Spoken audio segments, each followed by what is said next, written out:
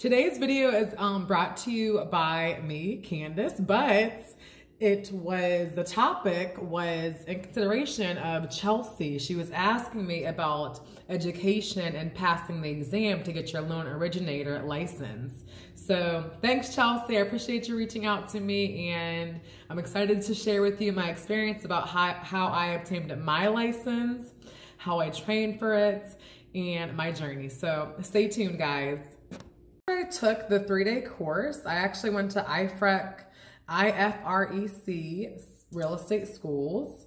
I'm actually in Florida. They might be all over. I would just double check with Google. And it was a great school. It was 3 days long. It was actually my birthday weekend. The class was taught by an older lady who was very wise. You know, she was very honest. She taught us well. She left us in good shape. So I was following a YouTuber who goes by Affinity Real Estate and Mortgage Training, and I'm gonna link her below. Honestly, guys, her videos, write some flashcards down of her information that she's teaching you, and that's a great way to memorize these textbooks rules. So, you know, at this position, you have to know all the rules. You can't be taking it lightly. You got to know the rules if you want to do this.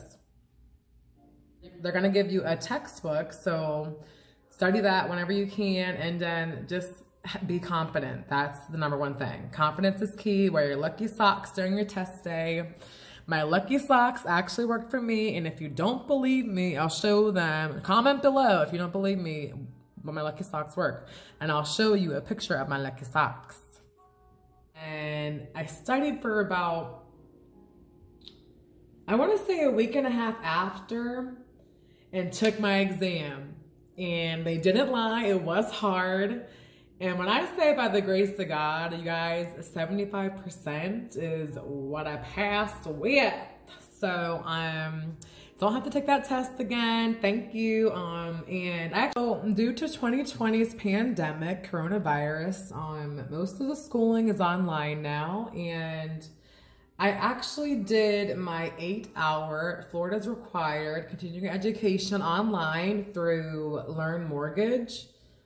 I know that sounds funny, but it's exactly what it is. It was taught by the Association of Mortgage Educators, and it was $100. And honestly, it felt like when I was in the course, it was a self-paced course, so it wasn't a virtual instructor.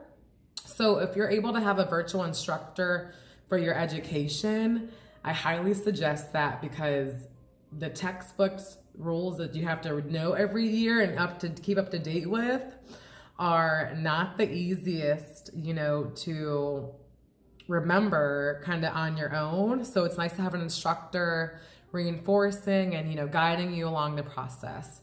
But so it was 8 hours, and it honestly felt like 100 hours. I mean, I know it might be dramatic, but I don't want to do a self-paced continuing education for my mortgage work ever again. I need an instructor, you know, and I prefer an instructor.